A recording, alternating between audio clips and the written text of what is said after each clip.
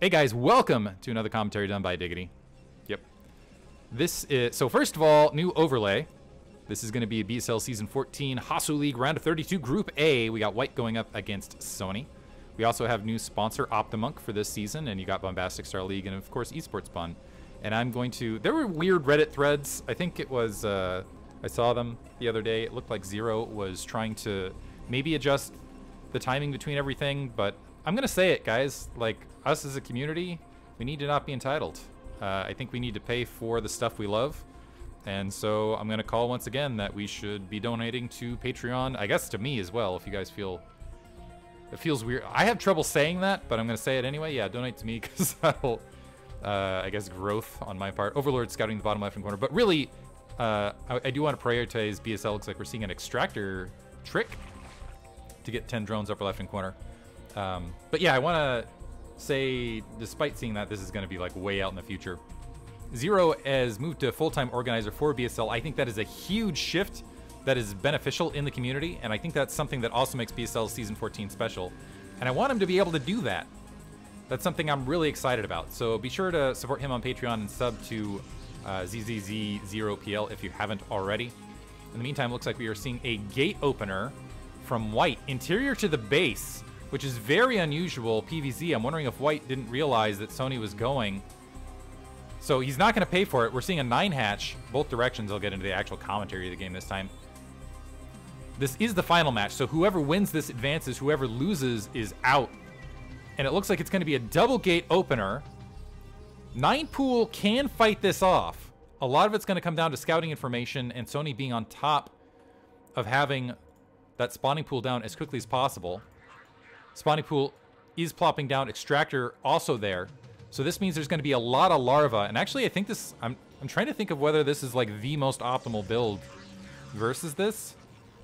Because effectively what ends up happening is you have a little bit of a blunted economy, but you have extra larvae to work with in order to produce those zerglings. As long as you have the minerals and the larvae saved, you can produce plenty of zerglings to go ahead and take the zealots out. It looks like White now scouting this base, so knows where his opponent is, sees the pool, and now, yeah, just producing the zealot to block. And this is unfortunately not the economic opener White was looking for, plopping down the assimilator to follow, and might just want to camp the zealots on the ramp. Fortunately for him, this is a smaller ramp, but he's going to be relegated to one base play. And it looks like several zerglings, yeah, so, and that's the other thing, you get to produce 8 zerglings, a little bit delayed compared to a 9 pool, but you get a lot of zerglings out on the field. You can see there were 2 zealots.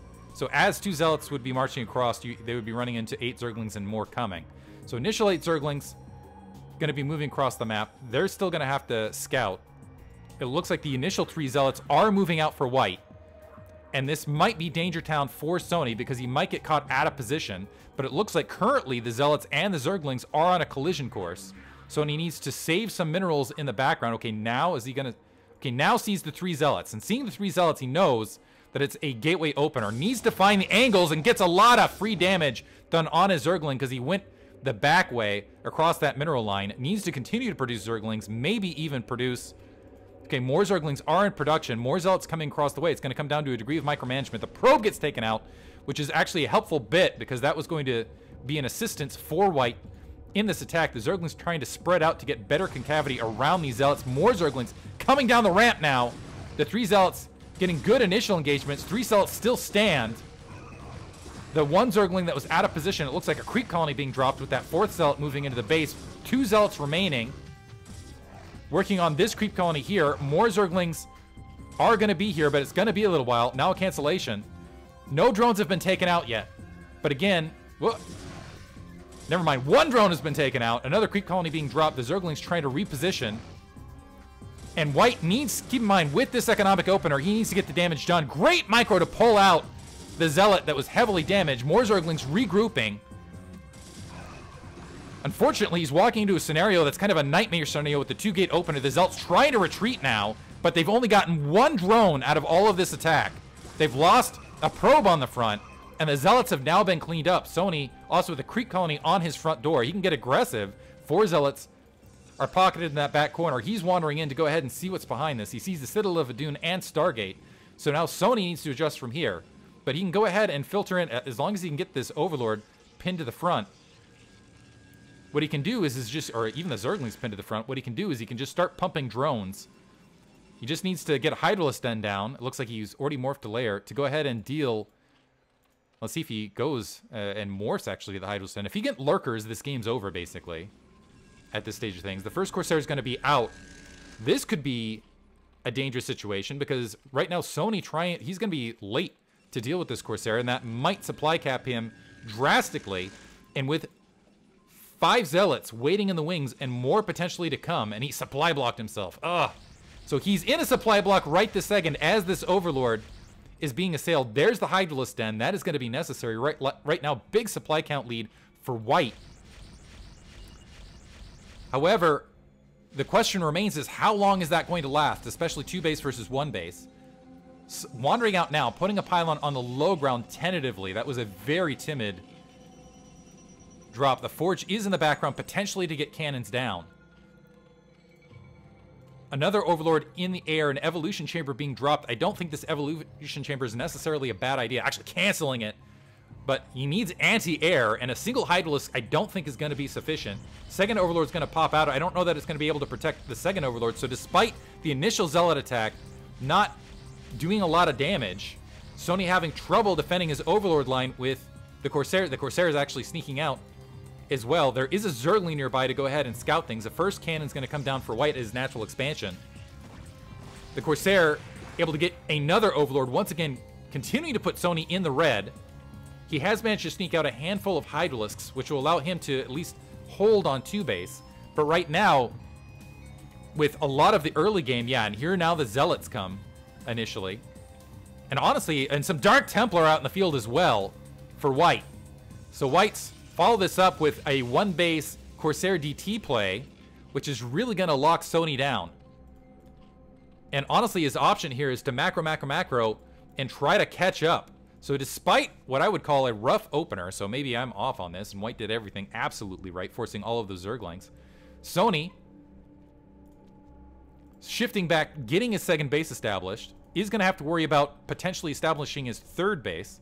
Sony actually going ahead and opening up this mineral field in the back line, potentially wanting to go ahead and grab his 3rd from a defensive slot. Lurkers are being morphed. And that is going to negate a lot of the tech that White can field right this second. No Psystorm morphing. Zealot leg speed is coming online, but these are all melee units that get absolutely obliterated by Lurkers. But in the morph of the Lurkers, he's allowed that hatchery. He's left no Hydralisk for himself, and more Overlords are getting obliterated. So finally, 1 Hydralisk marching down, but that's been another 3 Overlords that have been wiped out. The Lurkers are starting to march. There is a cannon there, keep in mind. But this might be 0 Overlords left for Sony, so he might be all in on what's left with these Lurkers. Just an incredible amount of damage there. Moving up, does have to back out. This is at the least going to give him a Lurker contained situation. The Corsair continuing to damage these Overlords. Wow. And so that was a massive... I don't know who to call ahead right here. So on one hand, Sony has managed to get the Lurker line and get a form of Lurker contain on his front door. White, however, several workers ahead. The Lurkers are trying to do a run by, but they're running into Dark Templar. Nothing going right for Sony. So now it's going to be a much smaller Lurker contain. That was a brave maneuver that did not pay off. So White now at 2 bases. I'm going to call him actually ahead if he can just get that robotics facility down and get that observatory online. Sony, yeah, is going to need to clear out and get a 3rd base established, but he's got to feel uncomfortable doing so. Finally, some Overlords there. It looks like getting, moving more towards a Hydralisk mid-game, dropping the 3rd. I don't think he's familiar with Metaverse right here. It was maybe thinking about opening this up to grab here, but then didn't realize maybe the power generator was in the way. Still no Overlord speed. Finally grabbing a 2nd gas. Is way behind, but does have a light contain on the front. So things kind of resetting in the midst of this. The Overlord loss, though, was horrendous. That was what, 7, 8 Overlords? That's 700 minerals. Plus a lot of the Zerglings that were forced to be built towards the early game that did not stop White really from taking that natural expansion. for quite some time. It looks like we've got 4 gateways now coming online. Currently white at double the supply of Sony, but the thing is Zerg can surge back in these situations. 4th hatchery plopping, more Hydralisks going to group up at the front. An Observer gonna help these Dark Templar push these lurkers off the front door. That's also gonna allow white to potentially get aggressive, which I think he's, yeah, not gonna get punished for, honestly, because a lot of those lurkers have been expended basically for nothing. You have Dark Templar, Zealots, Dragoons now moving. Now, does white go for the more defensive economic play, or is he going to go for just a frontal assault on this 3rd? And I don't think that Sony has enough to defend this at all. And even if he does, that's going to be a lot of resources spent on defense while white's economy continues to grow. I think this is going to be the GG moment here, as white, with double the supply, nearly double the supply, walking the expansion, the Observer a little bit out of position, Hydralisk group from the high ground engaging. Creep colony morphing, the Hydralisks not quite able to get position, and on top of that, the Observer has been picked off, but there's no lurkers to support this, so Sony gonna lose this 3rd base. Still trying to micro these Hydralisks to make something happen. Bought some time to get the Sultan colony up. More Hydralisks now grouped up, engaging on the low ground. At least there's Overlords here to see the Dark Templar, but not enough before that 3rd is taken out. However, another 3rd is being built at the 9 o'clock location. So Sony still wanting to fight it, still fighting for his tournament life. The Observer along the corner. Level 1 weapons did come online in the midst of that fight. That is one advantage, is the level 1 weapons has been delayed from white considering all of the opener, but white happy to take out that 3rd's gonna back up. Also has a shuttle to potentially go for some Dark Templar drop, potentially Storm drops, and that would be very, very powerful at the main.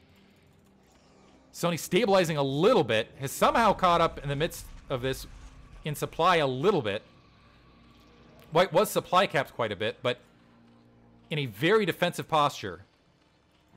9 o'clock base is up, not yet saturated. Drones are starting to filter in here. Sony's economy has just been absolutely shattered, though. And we have 4 Dark Templar. That is a lot of Dark Templar looking to drop on the main, and I do not see an Overlord anywhere nearby. Overlord speed's still not upgraded, so this could be the killing maneuver. The Hydralisk's completely out of position, and Sony sees nothing. 2 Hydralisks being produced. He's probably going to lose his lair. The Invisible Men, I tell you, marching in, blades in hand. 2 Hydralisks spawn. He does see the shimmer, but he's not going to be able to save that spawning pool, and he'll be lucky if he saves this lair. Okay, it looks like Overlord's, he was going for transporting, sorry. Transporting right there, not Overlord speed. Hydralisks are going to group up, so loses the spawning pool, loses some mining time. That's going to be precious, precious mining time that he's losing. Man, Dark Templar do so much damage. And actually, out of the end of this, that might have been a... Let me try to do the calculation here. So he loses his spawning pool. He'll need to rebuild that. He lost some mining time.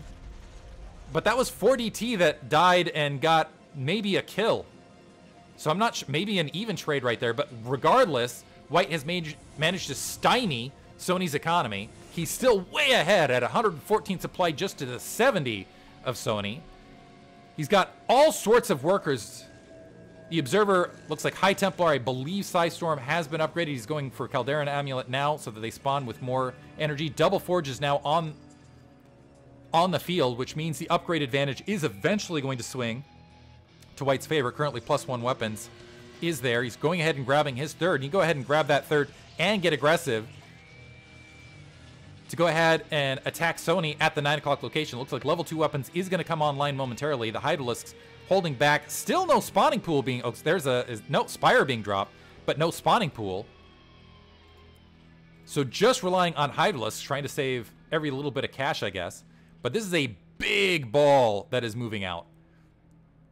And you got the and the Hydralisks, I don't think are going to be up. I'm shocked that Sony's still in this match, to be honest. And while this is happening, we've got a drop at the 9 o'clock. The Zelt's pouring things out. High Templar dropping, Psystorming the natural expansion. I think that is going to be all she wrote. Yeah, Sony calling GG right there. So So Sony gonna get dropped out of the round of 32. That's unfortunate. It's hard to see a friend of the stream get eliminated. But White will advance once again to the round of 16. In his second ever. Hope you guys enjoyed it. Thanks for listening.